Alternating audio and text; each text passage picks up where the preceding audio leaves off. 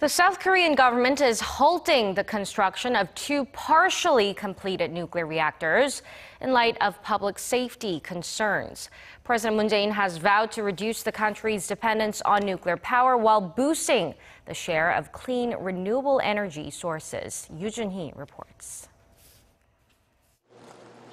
The government is suspending all construction work on 2 nuclear reactors while it gathers public opinion on whether they should be built.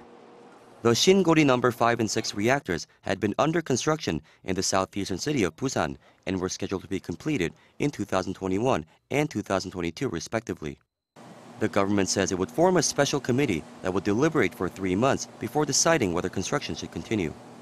The move comes after President Moon Jae-in vowed to lead South Korea into a nuclear-free era and satisfy its energy needs through renewable sources.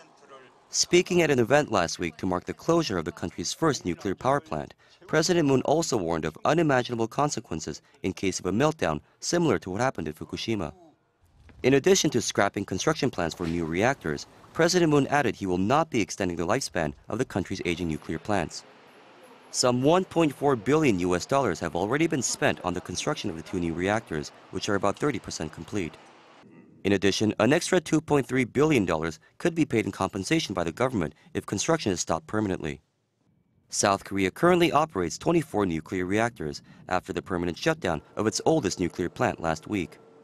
The country is the world's 5th largest producer of nuclear energy, providing around 1/3 of its total electricity needs. Joonhee, Arirang News.